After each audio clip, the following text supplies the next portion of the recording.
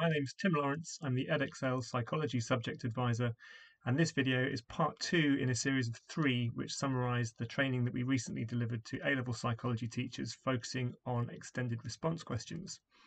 So I'll launch straight into it. There's going to be some exemplar responses that we look at, and I'll explain the marks awarded to them.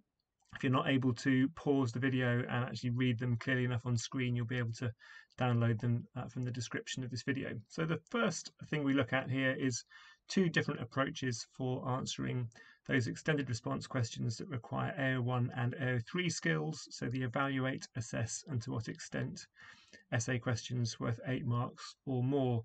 And what our examiners call the integrated approach is where AO1 knowledge and understanding and AO3 evaluation are combined into the same paragraph. So you could use a framework like point, elaborate, and then evaluate. Lots of teachers use a structure called PEEL to help students structure their paragraphs: point, evidence, evaluation, and then link back to the question. And that link back to the question is basically the same thing as an interim conclusion or a judgment. This approach may be more effective for studies. Our examiners say there's no right or wrong way to answer any question in an Edexcel A-level exam though, so students can use their judgment and whichever method they prefer. This can make the logical chains of reasoning that the mark schemes look for a little bit easier to construct because the evaluation is following on immediately from the AO1 point that it relates to. But when it comes to theories and treatments, the separate approach might work a bit better. So this is what an integrated essay would look like. Conclusions or judgments, which are very similar to conclusions, are, as we've previously mentioned, very important to get into the upper mark bands for those evaluate, assess, and to what extent questions. You don't need an overall conclusion as long as there have been mini conclusions to the paragraphs on the way through if you're using the integrated approach, or either approach in fact, but an overall conclusion can be quite a good idea just to make sure that that conclusion or judgment is clearly in there.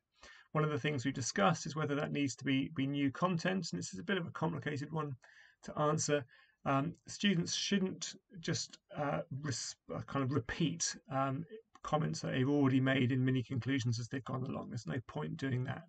But then again, it's not necessary to bring in completely new evaluation points either. So really they should be looking, if they give an overall conclusion, to come up with a kind of summative concluding comment that perhaps ties together points they've already made, but to give something new. Now the integrated style we've got an example of here, and I will oh sorry, this is not the answer, this is just the point. So Sharif study, you'll be familiar with, I think, teachers very much now. So here's a simple AO1 point. It's in a natural setting, elaboration to make some sense of that and show that the student really understands what that means. The evaluation point that then relates to that is where the AO3 comes into this integrated paragraph. And then this would be an example of a conclusion, a mini conclusion, or a linking statement. So here is that example, and you can pause the video now if you'd like to read it or download and look in the PDF. And what you can see hopefully here, if you have paused to read it, is that we've got some AO1 content here, followed by evaluation. That repeats here. The blue is the AO1. The yellow is the AO3 evaluation that follows it, and that is repeated throughout the answer in this way. So I'll give you now the mark and a little bit of justification for that. So this was actually awarded 5 out of 8, by no means a bad answer, and if students can kind of consistently kind of hit that level throughout, then they're on track for at least an A grade. The AO1 is actually stronger here. That's at level 3. Accurate knowledge of the procedure and results, not quite thorough enough for level 4, the top mark band. But this goes to show that actually you don't need to write that much, particularly for the AO1, to get into a decent mark band. The AO3 is not actually as strong, despite being a bit longer. It's level 2. There's some mostly accurate points, although they're at times superficial and underdeveloped.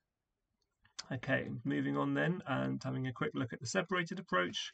This is where, as the name suggests, the AO1 and AO3 come in separate blocks. And for theories and treatments, our examiners suggest that actually this might be an easier, more effective approach for getting the highest marks, but students are welcome to use the integrated approach for those questions as well, and they can still get the top marks with that approach. Can be more logical in terms of chains of reasoning and balancing that, especially for the longer questions where you need to write more AO3 than you do AO1. So for 16 and 20 markers without context, there are more marks for AO3. That's an important thing for students to be aware of, and that might be easier with a separated approach for them to get that balance right. But for studies, it might be more difficult for them to do that, particularly the chains of reasoning where they're linking ideas together. So it might look something like this in terms of its overall structure. Again, we have an example which you might like to pause and have a read of and think what mark you would give it. This is how I've categorized it as AO1, followed by AO3, and I've just picked out a few useful phrases for this strong answer. So the little phrase here, a strength of social impact theory is that, really clearly highlights for the examiner that we're starting to evaluate. And then we've got the word however that crops up a couple of times here, which shows that a counter argument is being introduced. And here we've got a balanced evaluation with pros and cons, if you like. It doesn't matter really that there's only one strength because that has been developed in detail. Arguably, there's a bit of unnecessary information about the study in that first strength, but then we've got two shorter counter arguments, and overall that is a balanced conclusion. And then in conclusion, flags that there's a short but useful final conclusion there. And this was given, pause if you don't want to know yet, this was given 8 out of 8, level 4 for both the knowledge and understanding, the AO1, and for the evaluation, which was judged to be developed and logical. Okay, so the second part of this video looks at key questions and issues and debates. We've got a couple more exemplar responses to look at on the issues and debates topic, I believe, in a minute. So there's a key question within each topic. As hopefully you're aware, it can be chosen by the teacher or the student. So this is quite useful for students to know if they don't remember the exact wording of the key question. That doesn't really necessarily hold them back at all, because the examiner won't know what key question the teacher chose, as long as the question that the student addresses allows them to hit the assessment objectives, which we'll cover in a second. So there's suitable examples in the spec, as you will most likely know, but you don't have to use them, and they can be directly assessed on paper 1 and paper 2 at A level and on both the AS papers. So in other words, students can be asked to write down their key question and then discuss it. So what should candidates include? So important for them to understand how the AO1 works here, because it's a little bit different. The AO1 knowledge and understanding is all about the key question, and it needs to be about relevance to today's society and how the issue, whatever it is, affects society as a whole, people in society. So facts and key knowledge about that issue, which is nothing to do actually with the rest of the specification and the A-level course. That's the AO1 in this case. Whereas depending on the question asked, it will be AO2 and discuss if it's more of an application question, or this could be a longer, like a 16-mark assess question. Then the AO3 or AO2 will be all about the links that the student can make to the theory that they've learned. So here is the first of our key questions to have a look at. Pause if you'd like to consider what mark you give it before I tell you. So this one was awarded 4 marks out of 8, and the AO1 and AO2 are both judged to be at level 2 out of the 4 levels in the mark scheme. Mostly accurate knowledge and understanding. However, this is not well developed and lacks specific detail and depth. And for the evaluation, superficial application, this is an example of the psychological concepts and theories relating to eyewitness testimony. Most of the content is limited to the link to eyewitness testimony and the key question. so it's limited as opposed to really effective evaluation. So moving on, and we've got this final one to look at, and this video is almost finished, so pause again if you'd like to consider this one. And actually, despite being shorter, this is a considerably stronger response, so it's a good example of how you can pick up marks on an 8 marker without writing a great deal. Both the AO1 and AO2 are judged to be at the top level 4 here: accurate, thorough knowledge and understanding about the issues surrounding mental health in the workplace, including days off, lost production and the effects on workers, whereas the evaluation deals with unrealistic goals, low pay and those key issues, and that was awarded 8 out of 8. So key advice from our examiners here: remember that it's all about society. How does it affect individuals, society as a whole? Try to use a range of theories and concepts in the application or evaluation part of the answer, and make sure that the key question that they have going into the exam, or you have if you're a student watching this, allows you to do those things. Talk about society and make links to the psychology content that you've covered. So issues and debates. Paper 1 and paper 3 both have extended response questions about these, and there's some subtle differences which are explained here on this slide between how paper 1 and paper 3 assess that. Here we have an issues and debates question, and again pause if you'd like to decide how many marks that you would give this. So this one was marked as 4 out of 8, and level 2 again for both of the assessment objectives for AO1 and for AO3. You can gain AO1 credit here for either describing the debate or showing knowledge of learning theories. So they're quite generous, the examiners, in terms of what they will give AO1 credit for in this type of question. AO3 has to be for judgments relating to the debate, assessing the value of it being reductionist or not.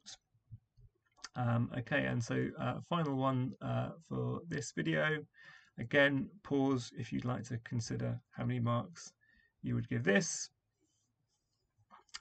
Okay, and this one again is a stronger one, so hopefully it's useful for you, seeing a kind of middle mark and a top mark one for each one. This was given 7 out of 8, and it was the AO3 that's actually the stronger of the two here, so it's top level for the evaluation, the assessment I should say, and level 3 for the AO1. AO1 provides breadth of knowledge about the topic, knowledge of a variety of areas within the learning theory topic. However, it misses the top band for the AO1, as some of the description is less well explained, such as the operant conditioning section, and there's also a lack of AO1 knowledge about what the debate is really about, such as definitions of the concepts within the debate. So there's a good tip that emerges from that feedback, which is that when you're writing about issues and debates, students, then make sure that you show knowledge of that debate, and you think about any kind of key terms that you've been looking at, and use those. So final advice to finish off this one: a variety of content from different parts of the specification for issues and debates questions, explanation of how it all links to the debate, both sides of the argument, that idea of balance, and mini judgments and conclusions are recommended rather than saving it all up for a final conclusion. Remember that for 8 markers, it will always be 4 marks of AO1 and 4 marks of AO3 or AO2 if it's a discuss question. As the previous video in this series explained, discuss does not require any evaluation or conclusions, but the other command words do. But for a 16 or a 20 mark question, you need to focus more on the evaluation. And again, the first video in this series goes into that in more detail. General strategies for teaching essay writing in the classroom. So the use of templates, which are basically like those things we looked at earlier in this video, where you could give students a kind of framework, get them to consider what they would put in each paragraph in terms of AO1 and AO3. Round robin activities where students each write like the the point sentence, for example, of a different paragraph for an essay, and then rotate those bits of paper around themselves and add to each other's points. Can be quite a nice activity to get them to think about the structuring of paragraphs. Peer marking each other's work, perhaps anonymized, perhaps comparing to a model answer and thinking about what's good about it and what could be improved. Real candidate responses, and our examiners suggest making use of the responses that appear in our examiner reports. They're fantastically useful. You don't always have a strong example, but if you go back through the years, you'll find plenty of examples of strong responses in there and less strong responses, and it's really good to get students to think about why they do or don't pick up marks.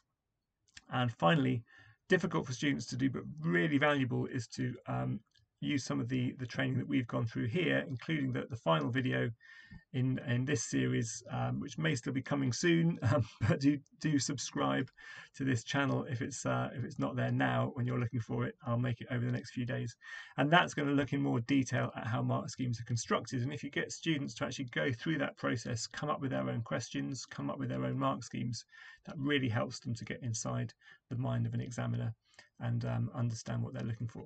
So the final video in this series will look at mark scheme construction and then application to some more exemplar responses. Thank you very much for watching to the end of this one.